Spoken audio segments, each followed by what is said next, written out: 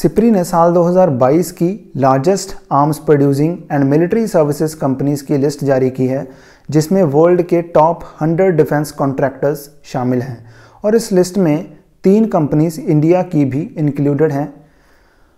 और इन top 100 companies का combined arms revenue 2022 में $597 बिलियन था और आर्म्स रेवेन्यू का मतलब revenue generated from the sales of military goods and services to the military customers domestically and abroad.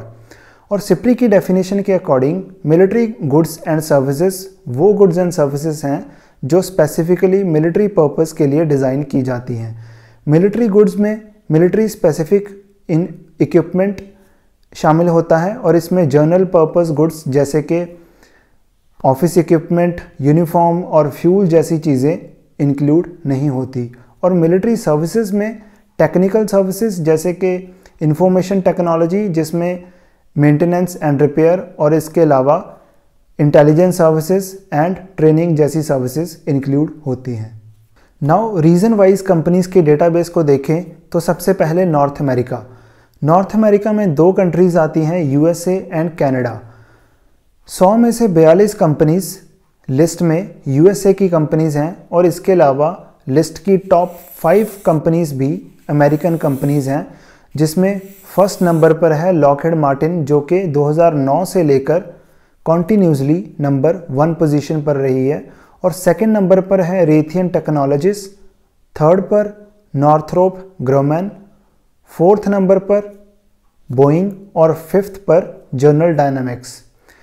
Top 100 में Canada की सिर्फ एक कंपनी है CAE जो कि 77 नंबर पर है।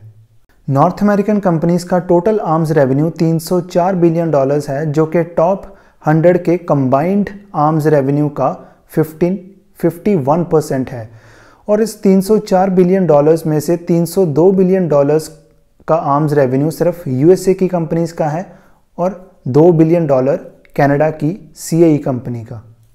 यूरोप की बात करें तो टॉप 100 की लिस्ट में यूरोप की 26 आर्म्स प्रोड्यूसिंग कंपनीज हैं और $121 बिलियन के कंबाइंड आर्म्स रेवेन्यू के साथ यूरोपियन कंपनीज का शेयर 20% है। और इन 26 कंपनीज में से 7 यूके बेस्ड कंपनीज हैं, 5 कंपनीज फ्रांस की, 4 German companies, 3 trans European companies. Trans European companies मतलब वो कंपनीज जिनकी ऑनरशिप और कंट्रोल एक से ज़्यादा यूरोपियन कंट्रीज़ में है। और इसके बाद इटली की 2 कंपनीज, स्पेन की एयरबस, स्वीडन की साब और इसके अलावा पोलैंड, नॉर्वे और यूक्रेन की एक कंपनी। यूरोप की लार्जेस्ट आर्म्स रेवेन्यू वाली कंपनी है यूके की BAE सिस्टम्स जो कि नंबर 6 पर है। रशिया की बात करें तो टॉप 100 की लिस्ट में 2 रशियन कंपनीज हैं, रोस्टेक जो कि नंबर 10 पर है और United ship building corporation eight number 36। War के बाद कई रशियन आर्म्स प्रोड्यूसिंग कंपनीज के आर्म्स रेवेन्यू की ट्रांसपेरेंसी काफ़ी कम हो चुकी है, जिसकी वजह से उनका डेटा ओपनली अवेलेबल नहीं है। जैसे कि 2020 में रशिया की एल्मस एंटे और 2021 में टैक्टिकल मिसाइल कॉरपोरेशन, ये दोनों कंपनीज टॉप 100 की लिस्ट में थी, बट इस साल इन दोनों कंपनीज का डेटा अवेलेबल नहीं है। एशियन रीजन की बात करें तो टॉप 100 की लिस्ट में एशिया की 21 कंपनीज हैं और चाइना की इसमें 8 कंपनीज हैं और 8 में से 3 कंपनीज चाइना की टॉप 10 में हैं। और कंट्री वाइज शेयर देखें तो चाइना नंबर 2 पर है आफ्टर यूएसए।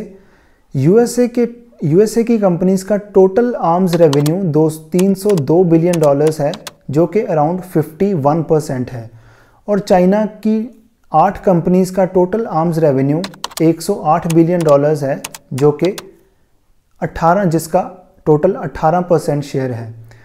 और इसके बाद जापान की 4 कंपनीज टॉप 100 में हैं और इसमें जापान की largest arms producing firm Mitsubishi heavy industries number 43 पर है। इसके बाद साउथ कोरिया की भी 4 कंपनीज हैं टॉप 100 में और जिसमें हनवा एरोस्पेस साउथ कोरिया का जो लार्जेस्ट आर्म्स प्रोड्यूसिंग कंपनी है वो 48 नंबर पर है।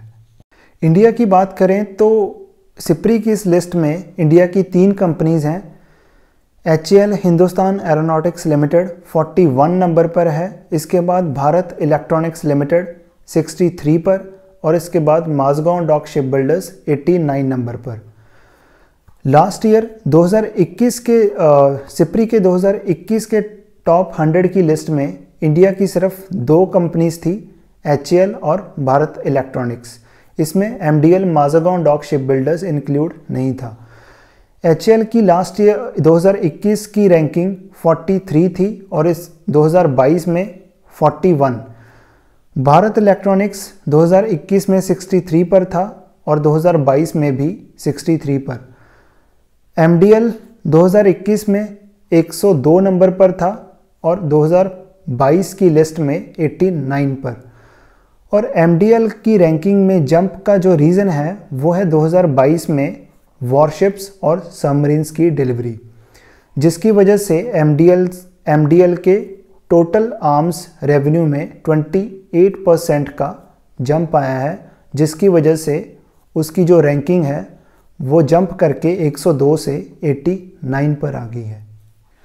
सिप्री ने 2002 में पहली बार टॉप 100 आर्म्स रेवेन्यू कंपनीज की लिस्ट जारी की थी और 2002 से लेकर 2020 तक इंडिया की 3 कंपनीज HAL, भारत इलेक्ट्रॉनिक्स और इंडियन ऑर्डिनेंस फैक्ट्रीज हर साल सिप्री की टॉप 100 की लिस्ट में रही हैं। बट 2021 और 2022 की लिस्ट में इंडियन ऑर्डिनेंस फैक्ट्री इंक्लूडेड नहीं है और उसका रीज़न है गवर्नमेंट ने 2021 में इंडियन ऑर्डिनेंस फैक्ट्रीज के अंडर जो 41 प्रोडक्शन यूनिट्स थी उनके ऑनरशिप और कंट्रोल को 7 होली ऑन्ड गवर्नमेंट कंपनीज में ट्रांसफ़र कर दिया था, जिसकी वजह से उन 41 प्रोडक्शन यूनिट्स का जो पहले एक कंपनी के अंडर थी उनका जो टोटल आर्म्स रेवेन्यू है अब 7 कंपनीज में डिवाइड हो गया है। सो 2021 और 2022 की लिस्ट में वो अब टॉप 100 में नहीं है। HAL और MDL के आर्म्स रेवेन्यू आने वाले सालों में इंक्रीज़ होने वाले हैं, क्योंकि अगर हम HAL की बात करें तो इंडियन एयरफोर्स आने वाले 7 से 8 सालों में 180 फाइटर जेट्स और 150 प्लस हेलीकॉप्टर्स प्रोक्योर करने वाली है और इसके अलावा और कई लार्ज एडिशनल ऑर्डर्स भी एक्सपेक्टेड हैं।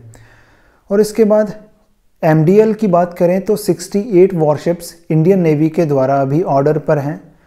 सो इन ऑर्डर्स को ध्यान में रखते हुए आने वाले सालों में इन दोनों कंपनीज स्पेशली HAL के आर्म्स रेवेन्यू में काफ़ी इंक्रीज देखने को मिलने वाला है। इसके अलावा मिडिल ईस्ट रीजन की बात करें तो 7 कंपनीज हैं टॉप 100 में, जिसमें 4 तुर्किश कंपनीज और 3 कंपनीज इजराइल की।